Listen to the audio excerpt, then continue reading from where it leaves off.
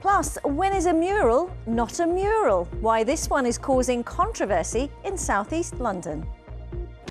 Now, the owner of a chip shop in South London has said he will continue his fight to keep a Union flag-waving fish mural on his wall.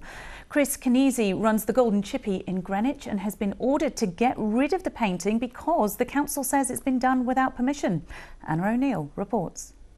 A few years ago, the Golden Chippy in Greenwich hit the headlines as London's best fish and chip shop. But in recent weeks, it's hit the headlines for another reason.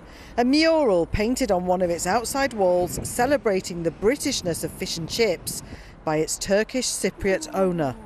Well, this has got a history, actually. I had an 18-foot one in front of the shop, above the door there. That was quite a bit of a fight, and in the end, I had to give in and take it down. So I thought we'd do a miniature size of it on the wall. A week ago, street artist Banksy said he was responsible for an acclaimed new mural near Finsbury Park, which has had thousands of visitors.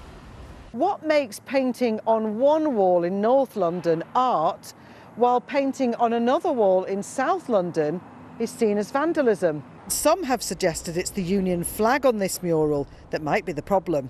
I'm more patriotic about this country than a lot of so-called patriots.